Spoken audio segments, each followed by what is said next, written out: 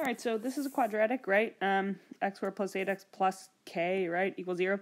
And then if we have that it has one solution, right, which is the key to solving this, what must k equal, right? So let's put up a quadratic that has two solutions, right? So let's say I have x plus 3 times x plus 2, right? What are my solutions here? Their x is negative 3, and their x is negative 2, right? These are two solutions. Negative 3 and negative 2 are two distinct solutions, right?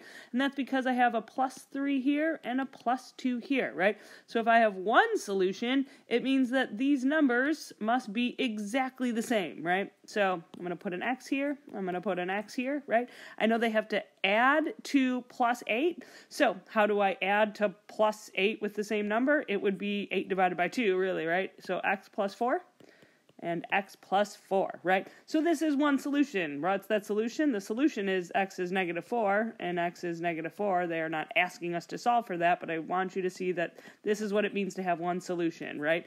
Only, when I solve for these, they're the exact same thing, right?